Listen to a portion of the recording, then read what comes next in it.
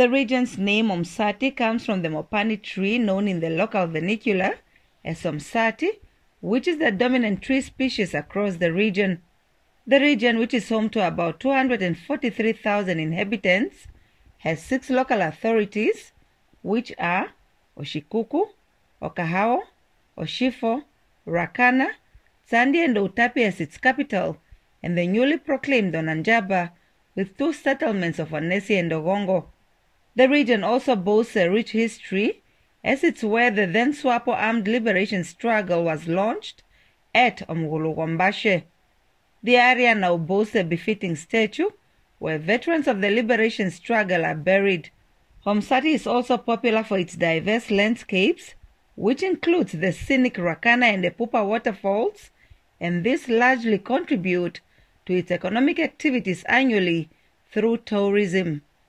The region is also known for its large agricultural production and one of the biggest green scheme projects, namely a Tunda irrigation farm, making it a potential food basket of the 4 north-central regions. The strategic location of the Nam Water Canal and the Taka Dam in the region have also seen unemployed youth tapping into horticulture production to earn a living. Over the years, the region has seen significant improvement pertaining to infrastructure development and economic growth. Formalization of informal settlements, job creation and assistance to farmers, ensuring they have access to lucrative markets for their produce, have also developed over the years. The focus on land delivery for both residential and business urban, improved sanitation, and rural electrification, among others, continue to enjoy priority.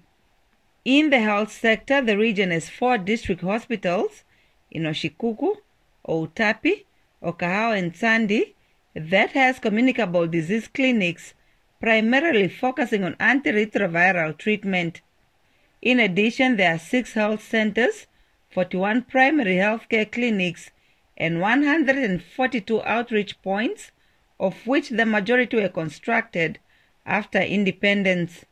The region is home to a total of 306 schools, amongst them 16 secondary schools, with 3 vocational training schools, namely Marco Polo, Nakaela and DAPP, as well as the Unam Ogongo Agricultural Campus. Omusati has also benefited from the road infrastructure development, with a tarred road network comprising of over 760 kilometers cutting across the region and making trading activities and access to services fast and convenient. In terms of safety and security, the region has a total of 17 police stations with 3 gazetted points, namely Wakashamane, Omayanene and Rakana border posts, whilst 8 border posts are ungazetted.